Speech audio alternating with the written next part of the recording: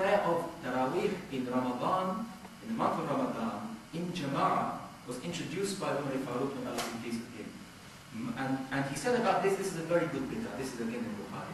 This is a very good bid'ah. And the Prophet himself, peace upon him, said in Sahih Muslim, Man sanna fil Islam, whoever introduces in Islam a good sunnah, he will receive the reward for it and the reward for all those who act upon it. Therefore, we are following, the Prophet said, the successors of the Prophets are the ulama. Yes, we follow the companions. We must follow the companions. We must also follow the Prophet Muhammad sallallahu alaihi wasallam, and we must follow the ulama. And we are at this stage now, alhamdulillah, we have such a richness of Islam, Islamic understanding. Yes, what the Prophet did, peace upon him, we must follow. What the companions said, we must follow. What the ulama are saying, we must not ignore. Because the Prophet himself said, Inna al-ulama warathatul anbiya. The ulama are the successors of the Prophet. And even seeing the face of an alim, you receive reward. There's a hadith. Seeing the Kaaba, you receive reward. Seeing your parents with a nice, happy face, you receive such reward. You get one hajj for just looking at your parents. So, and the ulama also mentioned. So let's not just follow so narrow-mindedly. Let's, alhamdulillah, open up, providing we can find evidence in Quran and Hadith. And finally, I will say this. To say ya to someone who has passed away, Allah himself says in Quran, it's the sunnah of Allah subhanahu wa ta'ala. Ya ayyuhan nasul mu'min. We can say ya to someone who has passed away. If you're saying it's wrong, you're saying Allah is wrong. Now, just one more point about what the brother said. I feel no enmity towards our brother. You see, our enemies outside are a lot worse. I mean, 100% they're out to kill us. We are just here to have a very fruitful and heated, of course, discussion. But the idea is not to split us apart. The idea is to understand. I have proved my points as to my best of my ability, and I'm following the ulama to the best of my ability. Alhamdulillah, I am sincere in what I believe. And wallahi, Allah knows I am answerable to him. And I believe my brother is also sincere in what he believes. So we can't do more than this. We have to, at the end, agree to disagree, inshallah. That's all I have to say. Please, just 2-3 minutes, because we have to. 2 minutes, not 2 minutes, then I have to go to the You said that, anyway, the issue of bid'ah is not our topic. Don't bring the issue of bid'ah, because it requires a special gathering, and I'm ready for that, right after I come back to London. Just specify the topic, and I will go with you. But anyway, since you said that Umar started it, Umar did not start it. The Prophet ﷺ said, إِنَّ اللَّهَ سَنَّ لَكُمْ صَوْمَ رَمَضَانَ وَسَنَنْتُ لَكُمْ قِيَامًا. It is Allah subhanahu wa ta'ala who made it sunnah for you, sunnah away, a system, to fast Ramadan, and I have made the sunnah of making of the qiyam of Ramadan. And he prayed it. And he prayed it. But the Prophet ﷺ, he left it because he was afraid that it may become, after his death, ﷺ, it may become wajib, so he left it for there. But he started it. Don't say Umar started it. No. You are still, brother, you are still ignoring why, if we are allowed to ask someone other than Allah, why did Allah say, وَأَنَّ الْمَسَاجِدَ لِلَّهِ فَلَا تَدْعُوا مَعَ اللَّهِ أَحَدًا قُلْ إِنِّي أُمِرْتُ أَنْ أَعْبُدَ اللَّهَ قُلْ إِنَّمَا أَدْعُوا in Surah Al-Jinn, قُلْ إِنَّمَا أَدْعُوا رَبِّي وَلَا أُشْرِكُ بِهِ أَحَدًا. I ask Allah alone. Musa a.s. benefited Muhammad. He benefited him without being asked by Muhammad. Without being asked by Muhammad. Al-Zabidi, Al-Murtada al-Zabidi, in his book, I think you know the book, إبحاث السادة المتقين, شرح إحياء علوم الدين, he said it is disgusting for someone to ask someone other than Allah while he knows that Allah subhanahu wa ta'ala is the beneficial. إبحاث السادة المتقين, شرح إحياء علوم الدين.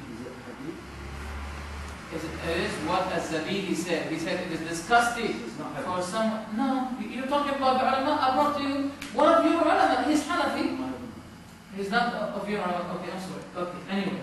If the Prophet ﷺ said the supplication, dua is ibadah, why do we have to swear that ibadah to other than Allah? Why do we don't allow the Christians to say, oh, Mary? And you know that the Christians do not take Mary as God. No. They say she's a good woman. Why do you ask her? Because she's righteous. We cannot go to God, we go to her. Why Allah said to Isa alayhi salam, He will be saying to Isa, did you tell people, did you ask people, take me and my mother as gods beside Allah? Why as gods? The Christians today say, your Quran is wrong.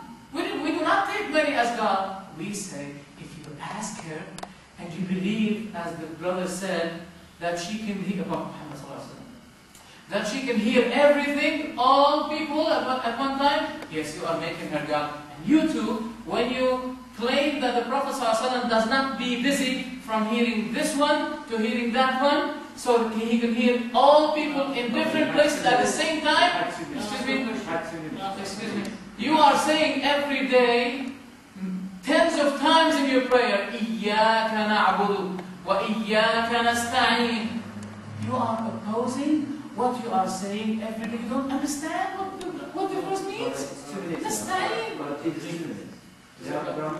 I'm sorry, but if you told me that you are ready to make mubahala, I'm ready to make it. If you want to start, everybody else. ਸਾਡੇ ਪਿਓ ਦਾਦੇ ਪੜਦਾਦਿਆਂ ਨੂੰ ਟੁੱਟਦੇ ਐ ਨਾ ਕੋਈ ਹੈ ਚੱਲਦਾ Forgive me, I am your son, forgive me.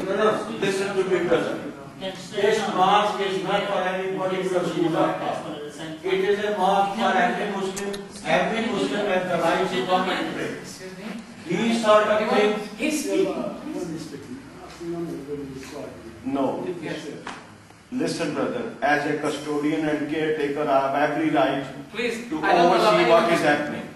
Now, where there is a controversy, it leads to so many things. We have Hanfi, we have Shafi, we have Maliki, we have so many things. Not in Aqidah. They all have one madhab in Aqidah. There is a mazhab. In fiqh, yes. Interpretations. You know it, I know it, everybody knows it. It has been going on from our great forefathers. We haven't been able to change it.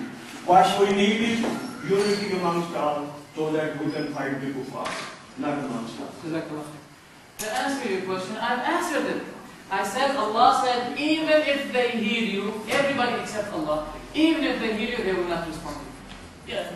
Never mind about And in Al-Fatawa it says, the Hanafi scholars say that whoever claimed that the spirits of the people, of the good ones, is available ready with the people, he's making kufr. If you carry on and I carry on. No, sorry, Jazakallah khair. But, okay, I'll ask Allah subhanahu wa ta'ala. Oh Allah subhanahu wa ta'ala, I believe that you said, don't ask anyone beside me. And I believe, by what you guided me in the Quran and the Sunnah of your Prophet ﷺ, that I am not allowed to ask your Prophet ﷺ after his death. If I am wrong, curse me, O Allah. Would you say the same? I am very satisfied and fully convinced that my aqidah is in accordance with Quran and Hadith, and we are allowed to ask the awliya ikram and the anbiya ikram for assistance from the graves, as proved from Quran and Sunnah. And if I am wrong, Ya Arhamar Rahimin, if my brother is wrong, please don't curse him, guide him. But if I am wrong, Ya Arhamar Rahimin, if you can't guide me, then curse me. No, say curse. You said it. No, don't give two options to Allah. Ask him to curse you if you're wrong. Why do you say, God guide me? Do you doubt yourself? Do you doubt yourself? If you doubt, you just take your back. Asking for a curse me if I'm wrong. Curse me if I am wrong. You did not make the mubahala. You did not make mubahala. You are afraid to make it. Say if I'm wrong, curse me. Finish it, Curse please. the one who is wrong. If I'm wrong, Leave it, Allah brothers. subhanahu wa ta'ala curse you. If you're wrong, Allah subhanahu wa ta'ala curse you.